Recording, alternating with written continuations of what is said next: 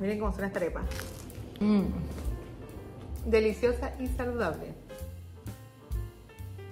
Esa es la receta que vamos a hacer, la arepa frita no frita, porque uno de ustedes me pidió la receta, así que vamos a hacerla. Esta fue la foto que les compartí el domingo y como buena venezolana amo la arepa.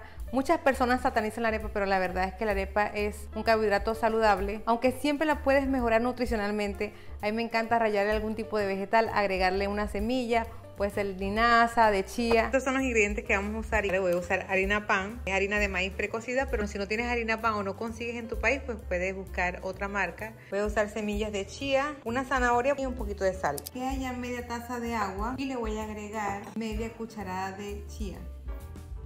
También le voy a agregar un poquito de sal y vamos a dejar que la chía se hidrate mientras vamos a rallar la zanahoria. Voy a usar una zanahoria, pero como es delgadita la voy a usar completa y la voy a rallar por la parte fina del rayo.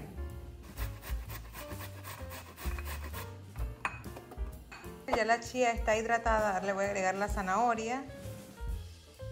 Que nos lavamos bien las manos para empezar a amasar. Como la cantidad de harina va a depender del tamaño de la zanahoria que use, entonces vamos a agregar la harina poco a poco y vamos a ir amasando.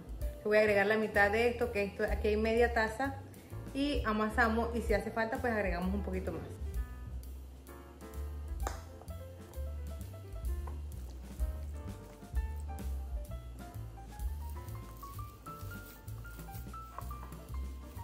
La masa tiene que quedar un poquito dura y la consistencia, porque la vamos a hervir, la arepa frita no frita que es hervida, si no se te va a disolver en el agua. Y todavía me sobró, de la media taza de harina me sobró un poquito y es suficiente porque ya la harina tiene la consistencia que quiero. Ya puse por aquí esta agua a hervir, no quiero que tenga tanta burbuja, así que le bajé, que vamos a esperar un ratito y metemos las arepas. Cada quien tiene su técnica para hacer arepas. Algunas personas las hacen con una bolsita de plástico y le van dando forma, unas con las manos, pero yo prefiero con la mano, una bolita pequeña. Primero le doy forma a la bolita y luego voy aplastando poco a poco. Esto le puedes dar dando forma a los bordes para que quede más redondita. Mi abuelita me enseñó, la primera que me enseñó a hacer arepa. Bueno, aquí está mi arepita. Vamos a ver cuánto me sale con la masa que me queda.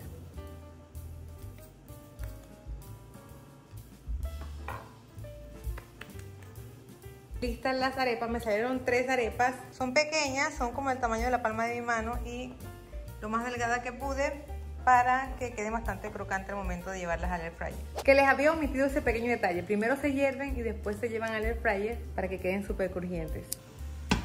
La vamos a llevar a hervir por aproximadamente 2 minuticos, eso es rápido.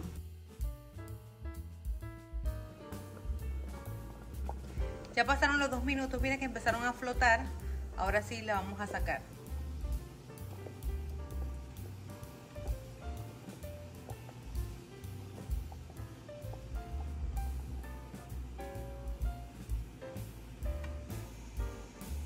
Si hay un cambio de luz es porque aquí son las 5 de la tarde y está bastante nublado, entonces tuve que poner una luz extra para que se viera mejor.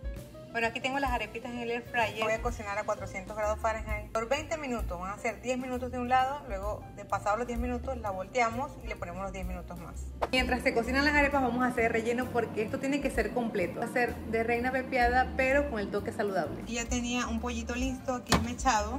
Aquí ya pasaron los primeros 10 minutos, le voy a dar vuelta. Esta reina pepiada, como les dije, es versión saludable. Vamos a sustituir la mayonesa por yogur griego. Saben que me encanta el yogur griego y lo uso para todo. Voy a agregar solamente medio aguacate.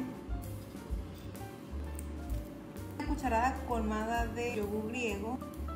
Le vamos a agregar también limón, aproximadamente medio limón.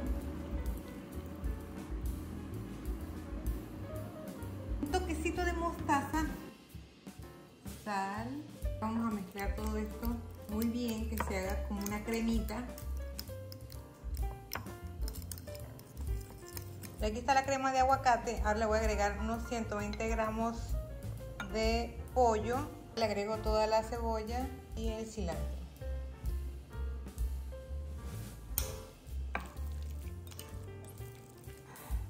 Ya quedó este relleno, reina pepiada de estilo saludable. Ahora sí, ya están listas las arepas. Así que es momento de rellenarla. Esta arepa acaba de salir aquí porque están calientes. Tiene la costrica de la arepa frita. Así se ve esta arepa por dentro, súper delgadita y crujiente. Ustedes pueden creer que esta arepa sea totalmente saludable, ¿verdad? Que es una divinura. Y así quedaron estas arepas. Si te provoca una arepa al estilo frita, pues si te estás cuidando, esta opción es perfecta. Me encanta hacer estas arepas porque cuando hacemos estas arepas con vegetales que son bajos en carbohidratos y altos en fibra, no solo nos aportan nutrientes, sino que también tiene un impacto en azúcar en sangre menor por el aporte de fibra de los vegetales. Así que esta opción es súper saludable. Y bueno, hasta aquí la receta de hoy. Espero que les haya gustado. Ya saben que vengo con más recetas, con más vlogs, con más un poquito de todo. Así que muchas gracias por acompañarme. Se les quiere mucho. Nos vemos en la próxima. Bye.